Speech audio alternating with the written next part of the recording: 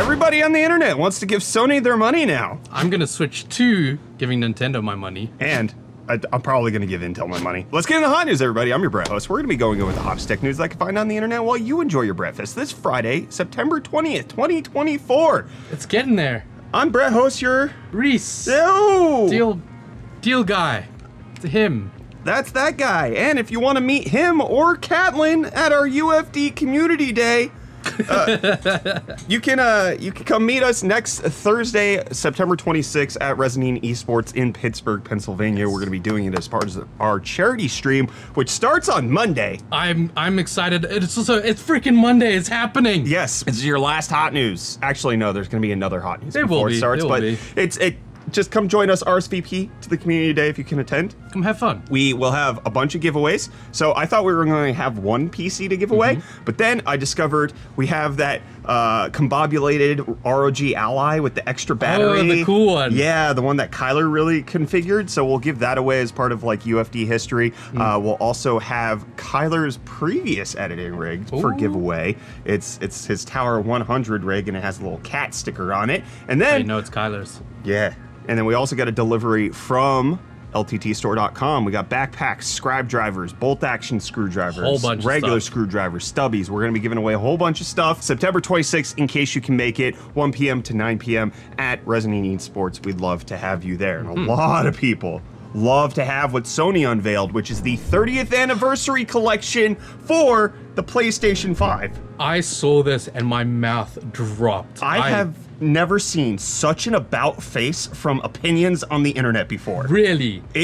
Okay, my opinion matters. None of the others do, because this is just gorgeous. No, so this is the meme that sums up what I've seen on the internet. People were pissed that the PS5 Pro exists, but now that it's the 30th anniversary edition, everybody wants it. I've seen people just recanting, being like, oh, it's coming in the original colorway? I'm gonna buy that. Fun fact, D-Brand already sold this colorway for their dark plates, in case you wanted that. Another fun fact, I really love the colored logo. That's such so a good. having that colored in. They have it for their DualSense controller. They have it for the DualSense Edge controller. They have it for the PS5 digital, but they also include the disc adapter. You can just get that. PS5 Pro and PlayStation Portal. Tell me that doesn't scream amazing. I was not expecting the Portal at all. Well, you know what else you probably weren't expecting? The cable, the USB-C cable that mimics the actual controller for the original PlayStation. Such a nice touch. So this is going to be on limited sale. They're only going to have roughly 12,000 bundles of these to sell and or give away. They will go for pre-order on September 26th for some of them. And that there's multiple bundles that you can get, but they don't include the disc drive. It's only the digital version of the PS5, and the PS5 Pro doesn't have a disc edition. But even the box art looks original. It's a throwback. Catlin, have you seen this? Ta-da! It is beautiful. It is immaculate. So nice. I could have this, but in gray. It's better that way. It is. We all know it is.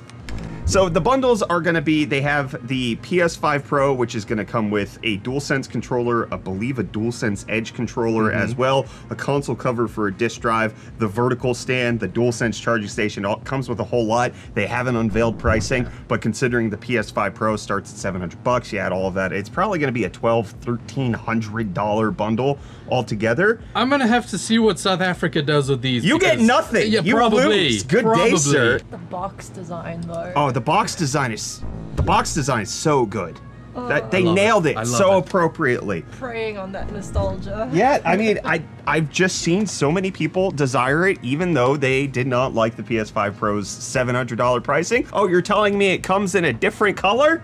Sign me up Sold. today. But speaking of new updates that are also happening, Elgato having a huge revamp, not just to some hardware, but also their software. They announced a Wavelink update, which is going to allow you to have variable configuration to audio sources in Windows in a way that hasn't really been done before to A lot of quality software. of life improvements there. Yes, so Wavelink 2.0 having some major updates to that, including better Stream Deck integration as well. They're also introducing the Wave Mic Arm Pro, based on the low profile. We use those heavily in the office. I'm they a can low support profile user. 3.3 kilograms. The cable goes under instead of on top. I saw that. The moment I saw that, I was like, I want that. I constantly pop it out. I'm glad that all there's... the time. Yes. All the time. Quality of life improvements. They're also announcing the Wave Desk stand in case you want a little mini one for some podcasting. I was about to say, you're going to see that on every dude's podcast in the next couple of months. Every Dude's Podcast. Every Dude's Podcast. That's the name of our podcast that we're going to be releasing sometime soon. You heard it here first. And the Switch 2 may be releasing sometime soon. We actually are finding some prototype hardware making its rounds on the internet. I've tried to verify. Allegedly. Yeah, I tried to make sure that I'm not just taking any old rumor and throwing it on here, but this one actually seems the most credible in terms of hardware prototype designs that's floating out on the internet for the Nintendo Switch 2, which will allegedly include an 8-inch display. It's going to have dual Joy-Cons, as you would expect. It's going to be very similar to the original Nintendo Switch in a lot of different ways, but here's a main board, even pictured in this prototype. They also are showing off that it should potentially have higher specs, and the Joy-Cons, Reece, allegedly have an extra button on the right one. What does it do? I don't know. I want to know. I want to press it. Well, you know what else? It's also going to have an extra USB-C port on top. I saw that. For charging. Better. I saw that. Good. Allegedly, good or better. I'm not going to buy this for myself, but I'll probably buy one for my kids. But also, as the saying of UFD Tech goes, frick Nintendo. Frick 'em. And, allegedly, I have some deals for you. frick those deals up, Reece. You know what I'm saying? Let me dap you up, brother. Oh, no, you got it. Up. There we go. That's better.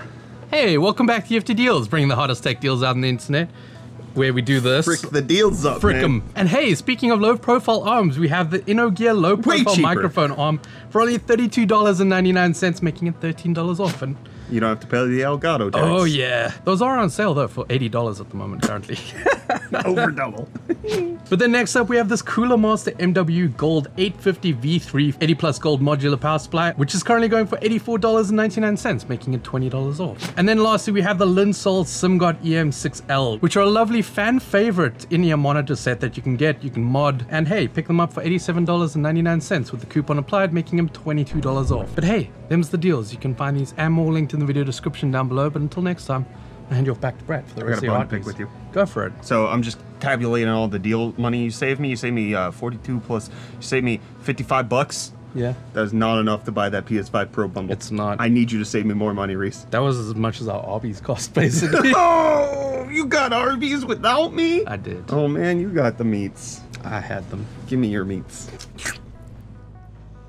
I don't know how to segue this because it gets really weird. But somebody probably delivered your Arby's, right? Mm-hmm. Well, kind of similar to that, ride-sharing apps, Uber, you used Uber Eats. Uber now has new rider verification programs that are rolling out to the United States. I segued the heck out of that thing. I'm proud of you. Thank you. Rider ID program now expanding where you can get verified to make it so that the drivers can actually know who they're picking up, because that's happened for drivers to be verified, but not riders. So it's to make that a little bit safer for the drivers, as well as having various things like being able to record on their phone the trip that's happening instead of having to purchase a dash cam. Yeah. So rolling that out. These have been beta tests that Uber's been trying out, and now they're rolling out nationwide here in the United States. Additionally, they're making it so drivers can unmatch without any financial penalty, and they can block riders as well, and a new PIN verification system to make sure that the person getting in the car is the person who's supposed to be in the car, which I've ordered Ubers for other people before, so, I've taken the hit on my rating for that, but at the same time, I understand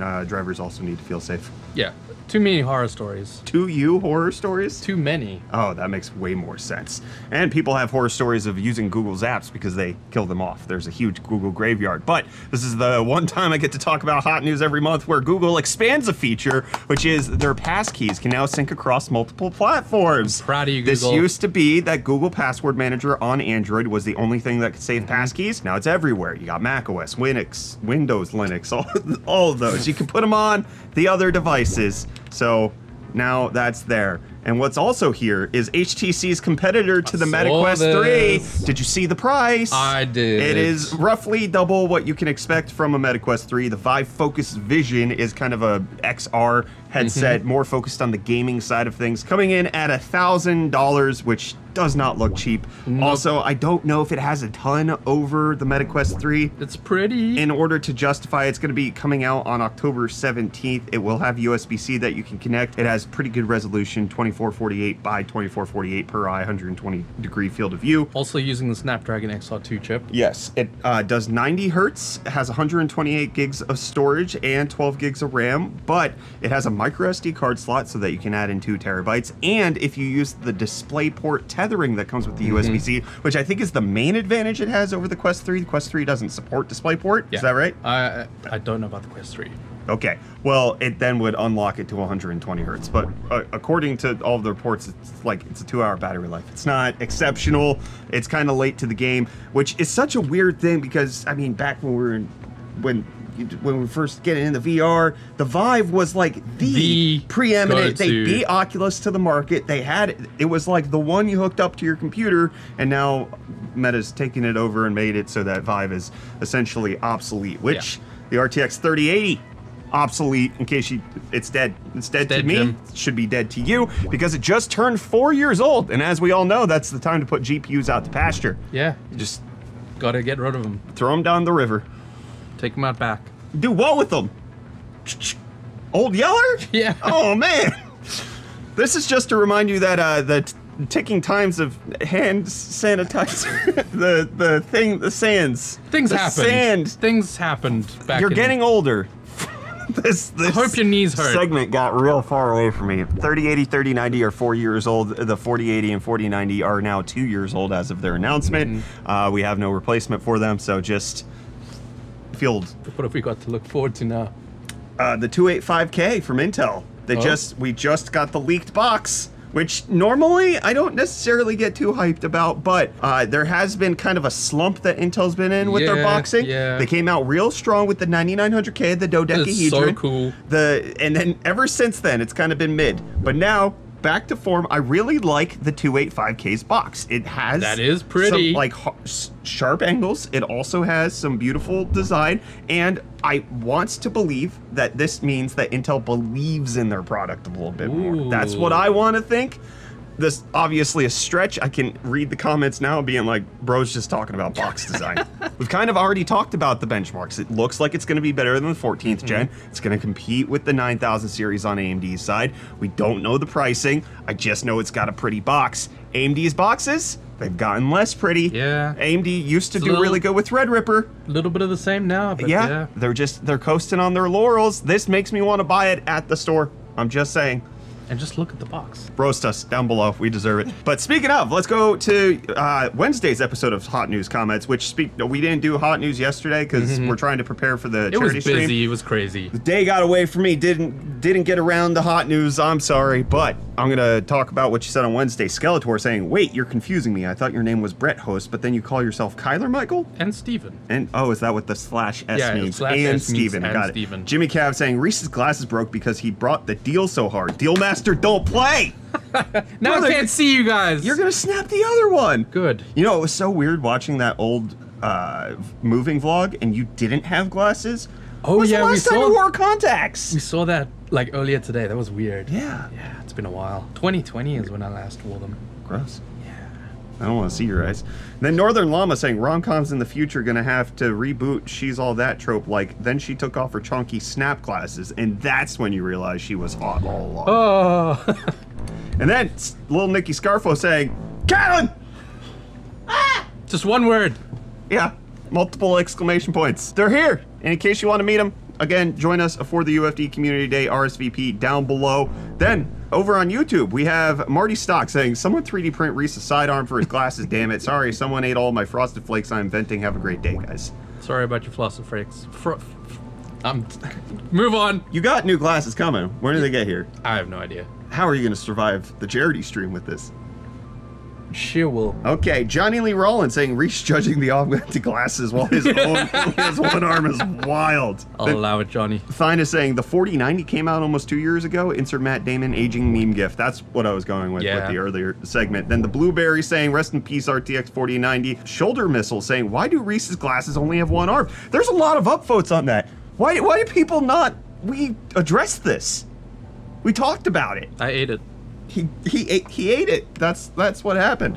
And then Blade Crew saying, I love the conversation between Brett and Reece, and sometimes when they're fighting each other, it makes the show even better. Not fighting for the sake of fighting, but for showing or saying your own POV. Of. Frick you. And then T-Rex is probably how you're supposed to read it. Say, you have the perfect opportunity to have a celebrity cameo. Have Catelyn, spelt your name wrong, give Reece her spoon tomorrow. Then you'll have Reece with her spoon. Ban him! I like that Ban one! him. Oh no! I'm protecting T-Rex! I'm gonna get you, T-Rex. I like to make Reese Witherspoon jokes about you. That's the best roundabout way of getting to it. I enjoy that. And we're gonna enjoy the charity stream. Be sure to be ready on Monday, September 23rd. Mark your calendars for the 26th for the community day in person. It's going to be 6 days, 21 hours of streaming, and lots of giveaways, lots of fun, lots of money raised, lots of hope. See you there. Will you? Your glasses might break. Yeah, then I won't see them.